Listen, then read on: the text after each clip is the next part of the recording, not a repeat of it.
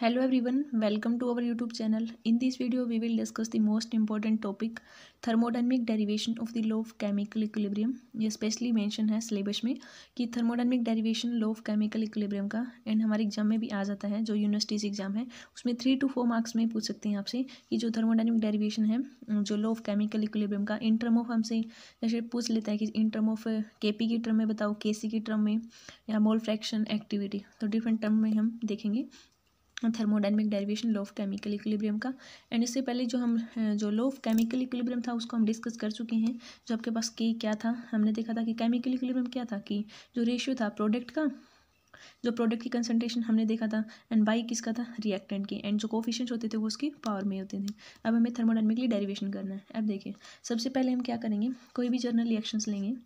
देखो कंसीडर हमने क्या कर ली, कोई जर्नल रिएक्शन जैसे सिंपल रिएक्शन ले लो A B, reversible reactions and small M या कैपिटल। ये आपके पास प्रोडक्ट है, ए बी रिएक्टेंट प्रोडक्ट दे रहे हैं, ये कोफिशिएंट ले लीजिए small A, small B and small L, small M, ये कोफिशिएंट हो गए रिएक्शंस के, ठीक है। एंड ये हमने देख लिया था लास्ट वीडियो में, जो फ्री एनर्जी चेंज निकाला था हमने in term of chemical potentials. तो क्या आया था, देखो हमने देखा था कि जो फ्री एनर्जी होता है चेंज कैसे कैलकुलेट करते हैं, प्रोडक्ट का माइनस रिएक्टेंट का, ठीक है। तो जी of product minus ji of reactant. In term of chemical potential भी हमने देखा था, क्या था, अब देखो जी ऑफ प्रोडक्ट करेंगे केमिकल पोटेंशियल्स की टर्म में तो क्या आ जाएगा एल इंटू, अब इसको किसकी टर्म में कर देंगे केमिकल पोटेंशियल, तो एल इंटू म्यूअल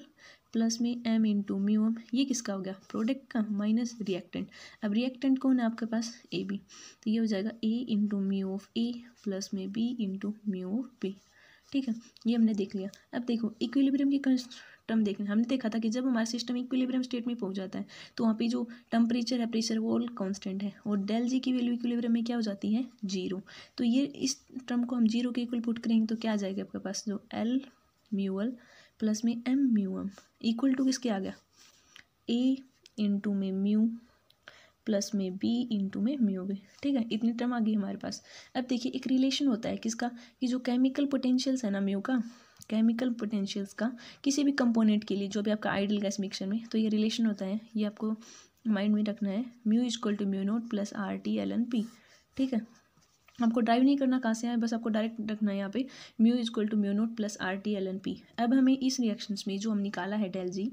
वो अब म्यू को हम क्या पुट कर देंगे, mu naught plus R T L N P, ठीक है। अब इसमें पी यहाँ पे क्या है, partial pressure, and mu naught आपके पास केमिकल पोटेंशियल स्टैंडर्ड स्टेट में। स्टैंडर्ड स्टेट हमने डिस्कस कर लिया था कि टेम्परेचर प्रेशर की स्टैंडर्ड कंडीशन, जहाँ पे 298 kelvin temperature and 1 atmosphere pressure, ठीक है। अब म्यू की जगह म्यू नोट प्लस में R T L N P put करो यहाँ पे, तो क्या आ जाएगा,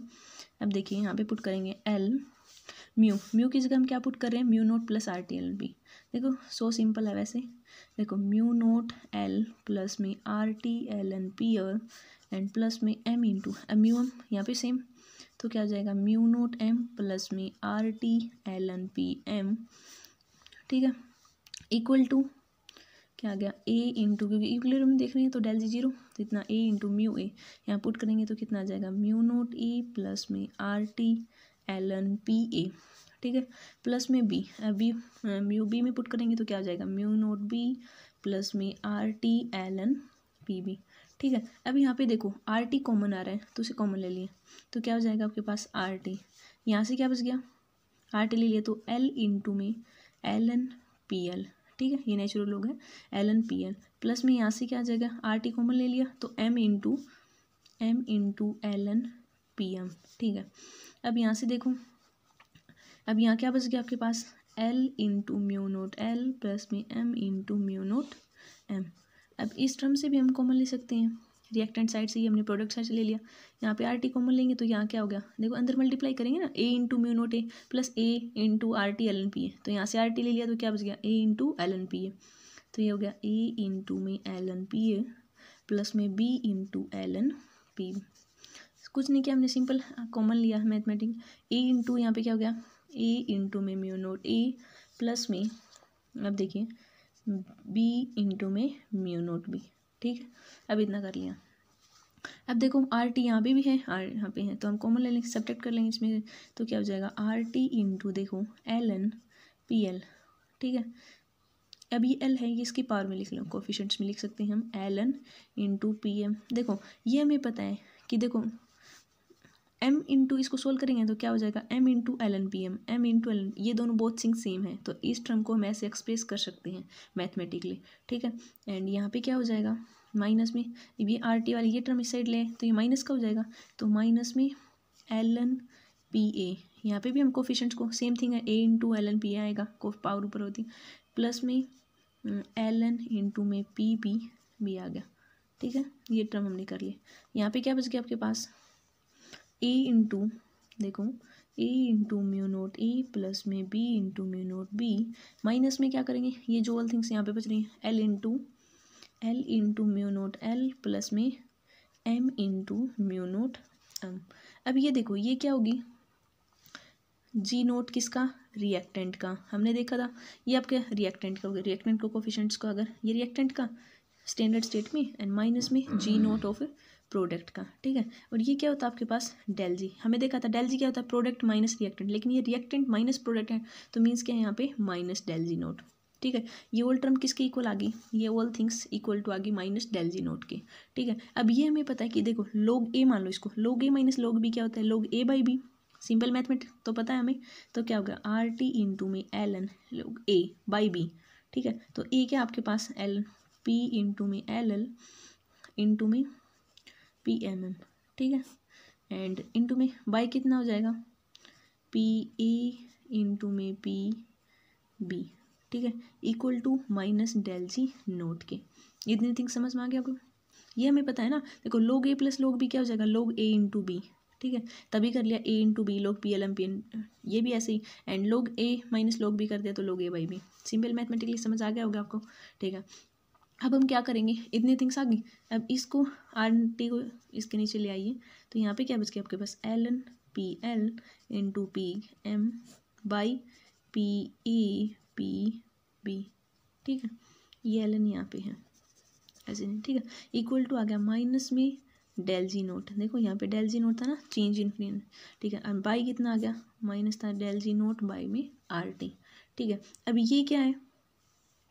अब देखो एल एन को इस साइड लेके जाएंगे तो हमें पता है कि लॉगरिथम है, नेचुरल लॉगरिथम, तो किस में चेंज हो जाएगा, एक्सपोनेंशियल में, तो यहाँ पे क्या बच गया, P L capital M P A into में पी बी, ये किसका है, प्रोडक्ट का बाई रिएक्टेंट का, इक्वल टू नेचुरल लॉग इसमें एक्सपोनेंशियल में, तो इसको हम क्या लिख सकते हैं, ए इंटू माइनस में डेल जी नोट बाई में आर टी। अब देखो हमें पता है कि जो स्टैंडर्ड फ्री एनर्जी है ना डेल जी नोट, वो किस चेंज किसके ऊपर डिपेंड किसके ऊपर करती है, टेम्परेचर पे। इफ़ हम टेम्परेचर को कांस्टेंट कर देंगे ऑल थिंग्स तो क्या हो जाएगी कांस्टेंट, क्योंकि आर गैस कांस्टेंट होता है, टी टेम्परेचर ये हमने कांस्टेंट कर दिया तो डेल जी नोट कांस्टेंट हो जाएगी, एक्सपोनेंशियल भी एक कांस्टेंट है, ठीक है। तो ये इक्वल टू होगा किसी कांस्टेंट के के, और ये हमने डिस्कस कर लिया था जब हमने टाइप ऑफ इक्विलिब्रियम कांस्टेंट देखा था, तो ये किसके इक्वल आया था, इक्विलिब्रियम कांस्टेंट हमने कैसे डिफाइन किया था, रेशियो था ना प्रोडक्ट की कंसर्न बाय रिएक्टेंट का, और इन टर्म ऑफ प्रेशर देखा था तो किसके इक्वल आ गई है, के पी के, ठीक है। तो यहाँ से हम ये रिलेशंस भी देख सकते हैं, देखो ये ऑल थिंग्स किसके इक्वल आ गई, के पी के, ठीक है। अब इसको के पी करें और ये हो जाएगा माइनस में del ji note by R T, तो डेल जी नोट का और के पी इक्विलिब्रियम कांस्टेंट में यहाँ से रिलेशन भी बता सकते हैं हम कि डेल जी नोट किसके इक्वल आ गया, माइनस में आर टी एल एन के पी। तो हमने ये क्या कर दिया, थर्मोडायनेमिकली डेरिवेशन प्रूव कर दिया, लॉ ऑफ केमिकल इक्विलिब्रियम यही तो था जो रेशो वो हमने प्रूव कर दिया। अब देखो ये तो हमने देखा in term of pressure, in term of concentration करना तो कुछ नहीं, सेम ऐसे ही प्रोसीजर चलेगा आपका। तो यहाँ पे क्या हो जाएगा, पी की जगह कंसंट्रेशन में सी से रिप्लेस हो जाएगा डायरेक्ट, तो इसको हम ऐसे लिख सकते हैं सी में, देखो सी एल इंटू में पी से सी से में रिप्लेस कर दीजिए डायरेक्ट, सी एम इंटू में ए, ये रिएक्टेंट का हो जाएगा, एंड बी इक्वल टू किसके इक्वल आ जाएगा, ये कांस्टेंट के सी के इक्वल आ जाएगा, ठीक है। एंड ये हमें पता एक्टिविटी के टर्म में करना था, तब ये रिलेशन क्या हो जाएगा, mu equal to mu naught, and ये देखो ए प्लस में R T L N A, ठीक है। ये हमने पी में कर दिया, तब हमने mu equal to mu naught R T L N P, in term of activity करना होना तो सेम हम यहाँ पे क्या कर देंगे, mu equal to mu naught plus R T L N A, same यहाँ पे इस रिएक्शंस में म्यू की जगह ये वैल्यू पुट कर देंगे, सेपरेट करेंगे, सेम प्रोसीजर होगा आपका, तब हम एक्टिविटी के टर्म में, और ए से क्या आ जाएगा आपके पास टर्म, ए एल इंटू में कैपिटल एम बाई में हो जाएगा ए इंटू में बी इक्वल टू ये किसके आ जाएगा, के के इक्वल, एंड ऐसे ही हम ये के सी में कर लिया, के पी में, के ए में, के एक्स में करना है, मोल फ्रैक्शन में करना है, तो यहाँ पे एक्स के टर्म में आ जाएगा, देखिए एक्सएल इंटू में x M by x A into में एक्स बी इक्वल टू क्या हो जाएगा के एक्स में। तो ये रिलेशंस भी पूछ लेते हैं, जैसे आपके पास जी में गिव्स फ्री एनर्जी का और इक्विलिब्रियम कांस्टेंट का रिलेशन बताओ। तो देखो डेल जी note minus R T L N के पी, तो इसमें सी वाले में करेंगे तो क्या आ जाएगा डेल जी नोट यहाँ पे minus R T L N के से आ जाएगा, एंड ए वाले में करेंगे तो यहाँ पे minus R T L N के आ जाएगा, वैसे ही के एक्स आ जाएगा। तो ऐसे ही हम ये ड्राइव कर सकते हैं। तो आई होप आपको समझ आया होगा। If you have any Curie please comment it in comment box. Thanks for watching my channel.